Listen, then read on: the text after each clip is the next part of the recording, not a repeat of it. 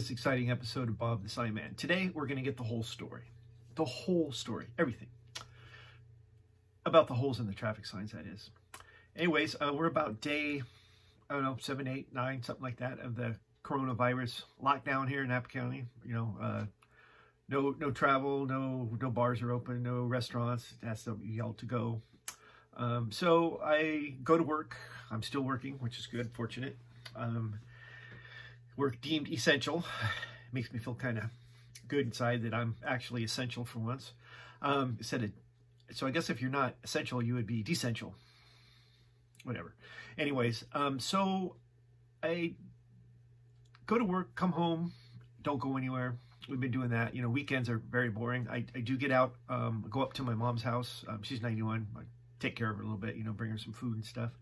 Do a little shopping for her so she don't get out. And anyways, so I stopped by the yard and thought I'd, well, film a little episode here. Getting a little stir crazy, so thought I'd catch up on some Bob the Sign Man episodes. So I stopped by my yard on a Saturday and shot a little video here. And I thought I'd give you the whole story. So you don't want to miss this exciting episode coming your way right now.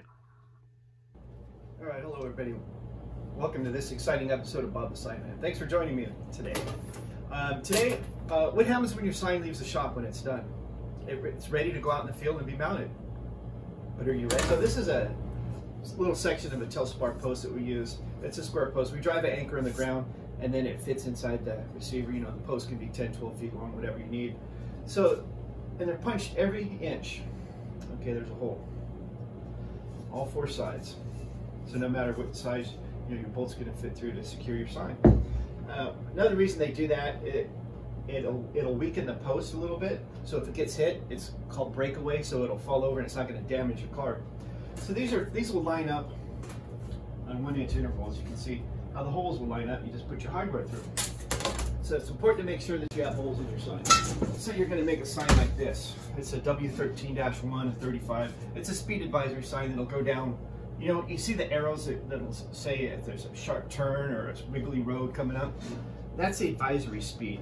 A lot of people interpret this as a speed limit. It's not a speed limit, it's an advisory because it's yellow. If it's a speed limit sign, it will look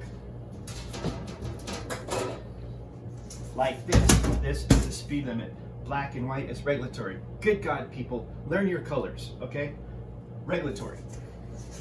That should be a whole new video. This is just an advisory. It is not the speed limit, but I would advise you to do that because there's a reason we're telling you to do that. Anyways, let's not get off the subject here. So you order a 24 by 24 diamond. The sign's going to be mounted like this, right? Because that's how the holes are. You get out in the field. So some guys are like, well, you know, I have to order. I don't have any blanks. Ordered that. This ordered that. Well, cut your own holes. That simple. How do you do that? Well, you can get an old sign blank. I just happen to have one in the shop here that happens to have 2, you know, for an angle, or one like this for, you know, to mount like this. But we don't always have the luxury of that. But do not worry, because the sign man won't leave you hanging. The sign man's got you covered. So I came up with this little template. Okay. I've got all kinds of different combinations and sizes and everything. So this is a 24 by 24. So let's just find our 24 by 24. We're going to set it on the top. Here's a 24 by 24 and a 24 by 24. Set it up on the edges so that you're square. Don't worry about the radius. We're not worried about radius. So square up this edge, square up the bottom. Okay. Nice and square in there. And we're good to go. What I usually like to do is just take a punch. Here's my 24 by 24. Punch it. Punch it. Okay. Or you can, if you want to, you can make a little felt mark, you know, with a Sharpie, and then, you know, remove your template and drill your holes. This one is unfinished, it's just pre-covered. I'm not going to demonstrate on this one, but out of my stock, I found this guy. Okay. I don't know what this guy's story is. This is a beefy piece of metal. Anyways, it was set up for a diamond. Okay. And before it leaves the shop, like I said, I'm always prepared to get out in the field. See, I have my little punch marks in there. So what I've done is I've already set up my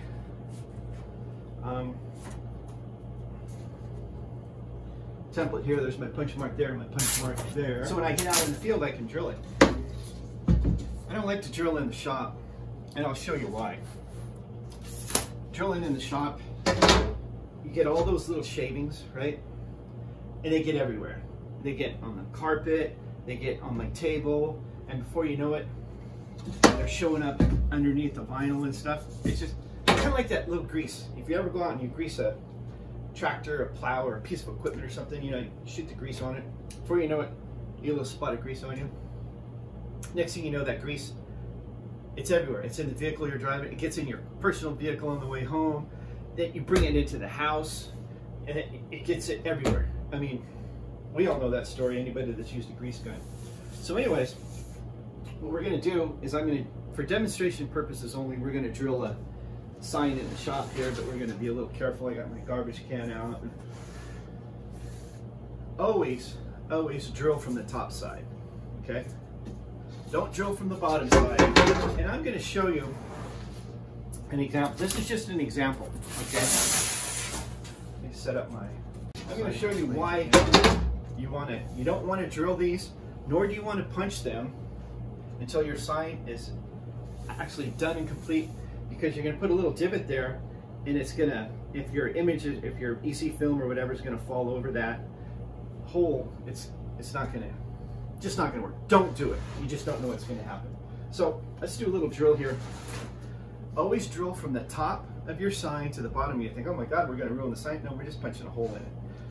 You're going to get a nice clean hole going through, because the drill's going to cut out the EC film. Okay, watch how clean this hole looks. I'm going to just go a little slow first, you know, make sure I don't wrap myself up into my work here. Oh, and one other tip from the sign man. I'll be right back. Hold on.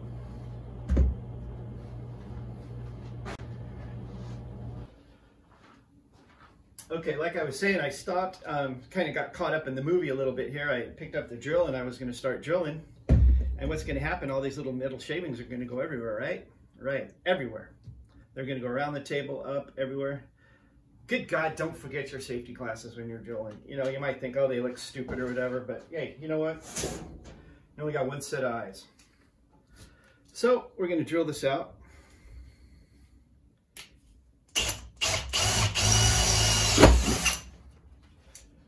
Okay, and then I'm going to wipe this metal off.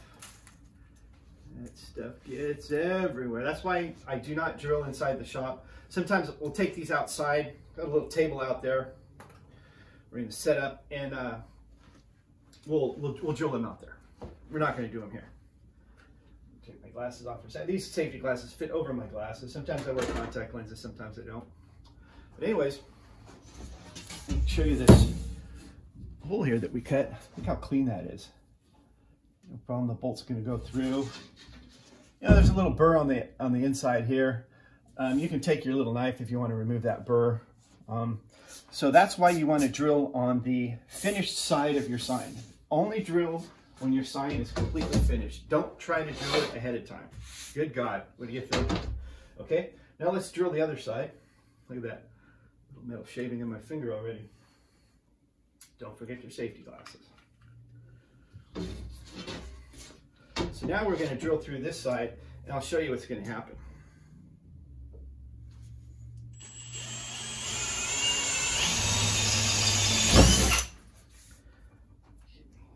This stuff here.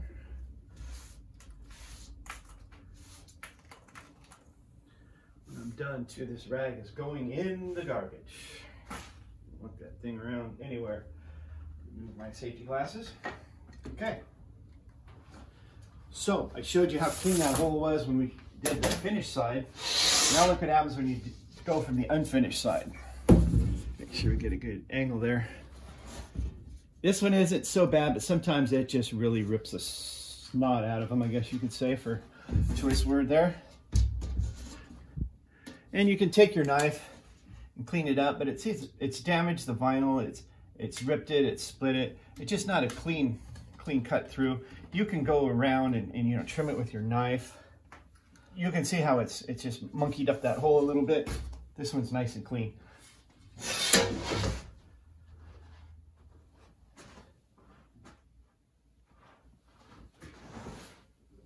So always remember to drill your holes from the top when you're finished, and when you're drilling, good God, put on some safety glasses. Only one set of eyes are issued per person. This particular sign only has 2 holes in it. It's on the long side, we call it, because your wind brace will be, see, these are spaced at 36 inches. So this is going to be the bottom of my sign. Sometimes what I'll do is at the very bottom here, I'll put a little X, so I know that's the bottom of my sign. So you get out in the field and you go, oh my goodness, I don't have my wind brace that you put on. And talking about a wind brace, I'll show you what a wind brace is. So they call them wind braces, back braces, or whatever. So what it is, on the back of your sign, you're going to have your post running like this. You know, here's your post. And then you'll have some holes on the side here. We'll kind of stabilize this sign. It's a big sign, and for flopping around and stuff like that, you know, the wind hits these things and it just wreaks havoc on the bolts and stuff. So you have this wind brace that you'll put across there. They call it wind brace, back brace, whatever you want to call it. So that's what we're referring to. So this sign flag only has 2 holes. So you get out in the field and you go, oh my goodness, I don't have the holes here to line up. How am I going to get this thing to line up out in the field? You can use your old sign, but what if you're converting from a 30-inch sign to a 36-inch sign? So in comes sign man's template. So what we'll do is we'll just set the blank on the top here. Now the top and the bottom holes are already in here. You can feel them underneath. So all I have to do is when the sign blank is finished, is just come in here, make my marks. I'm just going to, for purposes here, I'm going to go ahead and put my felt marks in here so we can see it on the video. And here's the top of the sign. Here it says top, and this is the bottom here. Okay. Now there's my, let's see if we can see this here. There's my holes for my wind brace. Now the wind brace, these are 36 inches apart. This runs down the center, so this will be the center of my post right here. And then this wind brace is going to go on the back of the sign, okay? Goes on the back, but as you can see, the holes will line up perfect into my 32 and right through the center, okay? But don't punch these until you're ready to go out, until your sign is completely finished. Otherwise, like I said, you'll have those little divots in there, and it's not going to. Do not try that. Do not do that. Don't let me catch you doing that. Okay, so there's my little template that I've made, and I've got all kinds of combinations on here that I've used over the years. Down here I have my street signs, my 36 by 9s, my 48s, 42s, 18 by 24s for my bike lane signs, 24 by 24s. I have 30 by 30s that you can set up for diamond. I have 48 by 30 signs. I have the 18 by 24 or 18 by 36 set up down on this side. You know, it's that arrow, or some guys call it the Batman W1-7, you know, where it's a double arrow, and a lot of people do graffiti on that, turn it into Batman. Anyways, so here's the 18 by 36, and then the holes that line up across the bottom then for the wind brace, back brace, whatever you want to call it. You know, 18 by 30, I have 48 by 30s, 30 diamonds, 36s, 24 by 30s. I mean, I have all kinds of various combinations. And then on the back side, I even have, for larger signs, I have 45 by 36s, 48 by 30s, 45 by 36, my 4 foot by 3 foot.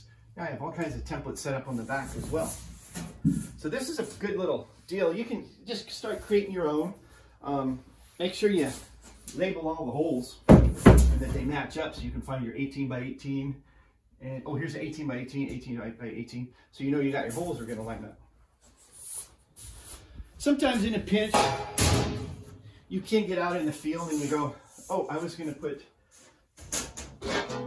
this sign up, but my new one doesn't have holes in it. So you can take your old one and kind of line it up. But sometimes what happened, back in the old days, when we were doing wooden posts, the guys would just measure this They go, here's my middle. And then they come down so far and they go, here we go. Okay. That was back in the, anyways, that was back in the, I call it the old days, before we came out with the Telspar post and everything. Oh, here it is. So back in the old days, the wooden post, it didn't matter because it didn't have holes. Then along came the new invention, the Telspar post. So then some of the old posts wouldn't match up because here'd be your top hole. And then the one which, the hole always is going to line up in between or just off center a little bit. It's never going to work out right. So anyways, like I said, the most important thing, take your time, do it right the first time, and make sure that when you drill your holes, do it away from your shop, do it outside, but make sure you have a plan ready so when you get out in the field you can drill these. I almost prefer to drill them out in the field. I just like to keep that metal because sometimes you never know what's going to happen out in the field. Like if I have these already drilled out and I might have to only go up this high with the sign and put the brace. So this part of the sign or maybe this much of the sign isn't going to have a support in the back of it. So I always make sure that I drill my holes, or I should say cut them out. You know, I've even had people say, well, you know, then you can see, I've seen it too, it drives me batshit crazy, is the sun will shine through and you can see the little tiny hole if you drive by. Most people aren't going to notice stuff like that, but I notice stuff like that. It's just me being weird. So what I've done is I've taken the little square piece of EC film and I've covered these up. So when you're driving by, the sun doesn't shine through and I don't see the hole. And then I don't think about it all day and dwell on it. Like I said, just me being weird. Anyways, so there's some pretty helpful tips, I think, on what to do if you have a sign blank that the holes aren't going to line up. So, you know, don't panic and think, I have to make this sign, but I only have this blank with these holes. Make yourself a template, figure it out. You know, that's a 36 by 36 inch template that I use, works perfect. Or, you know, use your old sign blank if you have any in stock, and, you know, match it up and just, you know, match the holes. But make sure that they're on equal inch intervals, depending on what post you're using. If you're using wood posts, it's not as critical as you use these Telspar posts. It's pretty critical. But, so there's my kind of little helpful hint. Hope this kind of helps people out. Realize that you don't have to always have a special order of aluminum and say, I can't make that sign because the holes aren't going to line up.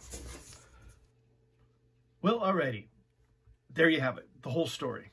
Well, I hope you found this a little interesting. Maybe you get a little tip or so from the Signman's little template that I made. I just took a 36-inch blank and, you know, started punching some holes in it whenever I needed something to line up. You know, make sure you kind of label your, obviously you're going to have to label the holes there, otherwise it's going to drive you nuts. Anyways, so there you have it. Thought I'd get a little caught up on some videos here since I really have nothing to do, a lot of time on my hands. Anyways, everybody just, you know, be safe, think smart, you know, take care of yourself, take care of somebody else, and don't hoard the toilet paper, okay? There's plenty, believe me. All right, as always, thanks for watching.